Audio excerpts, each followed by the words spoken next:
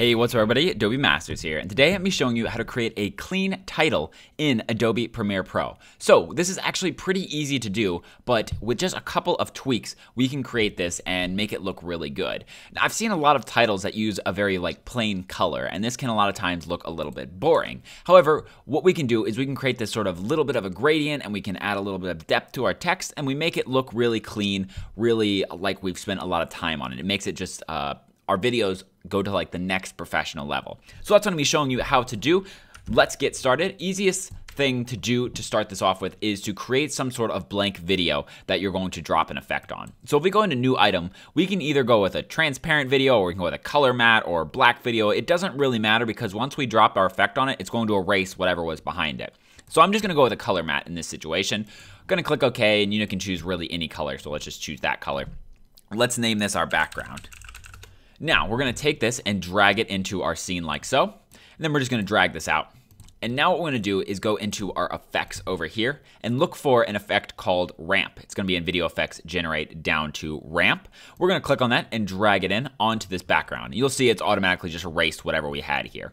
Now, what we're gonna do is go to the left side. Over here on the left side, there is a start of ramp, an end of ramp, and then the colors. And you can see that we have on the top here, it is this black that goes to white, corresponds to this black that goes to white. What we want to do is first turn this into a radial ramp. Now you'll see that instead of going from top to bottom, it's going from the center point outwards. We're then going to go over to this start of ramp right here. We're going to click on this right one, not the left one. This is the X position, which is the left and right. We want the up and down, and we're going to drag this to right about center. So we can eyeball it. It's really easy with the circle. Kind of get it so that it's centered right like so. You can also do the math of the scene, whatever the height of it is, just divide it by 2 and enter that in right over here, which I believe it's actually 540. So I think that's perfect center right about there. So we can do that. So we now have it perfectly centered. Now what we want to do is we want to create the colors so that we have that nice clean look. Easiest way to do this is to find a color that's going to be your start color. Or actually, let's find the end color first, because this is usually where it works best. Let's say we want to go with a purple in this situation. So we're going to find our purple right like so. We're going to click on it. And now what we're going to do is go to the start color.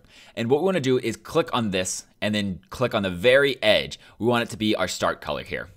So now they're both at the same color. We're going to take this one and move it slightly lighter. So this one was all the way in the bottom right over here. We're just going to move it so it's slightly lighter to the left over here. And you'll see it creates this sort of a little bit of a three-dimensional aspect right here. So you have the base color, but in the center here, what we have is we have this slightly lighter color that fades out to the edges. And this makes it look really, really, like I said, dynamic. It makes it look clean. It makes it look like it has a little bit of personality to it. Instead of just a flat color, we have this interesting element. We can adjust the sort of the size of this by, if we go into the end of ramp here, we can move this around, and what it's actually going to do is move where the ramp ends, which right now it's down here. So it's creating a circle from here to here. So if we drag this farther down, it's going to create a bigger circle. If we drag this closer to the center, it's going to create a smaller circle. So just sort of use this as the size of your circle. I'm just going to keep it right around default, so I'm going to hit the default right here, which is right around 1080, because I think that looks the best. It creates just a perfect circle from top to bottom, right like so. And so now what we have is we have the base title here, or at least the background of the title. Now what we can do is just go in here and grab some text, and usually white text works pretty good for this, so we can just type some clean text right here. And you'll notice that we can go into the graphics panel here and go to the right, and what we want to do is we want to center this, and without a shadow it can sort of blend in a little bit because of that background is white, so you're kind of going close to the color with the white here. However, if we just add ourselves a little bit of a shadow here, it doesn't have to be really, really big. We can add maybe even just a tiny little shadow right here. What it does is it gives it a little bit of depth to it, and it makes it stand out. And just like that, with only a couple of sort of buttons, we've taken this and we've gone from something that's pretty boring, just a plain background with plain text, and we've made it look, like I said, really clean. We've made it look pretty professional here, and it makes your overall production look a little bit more professional as well.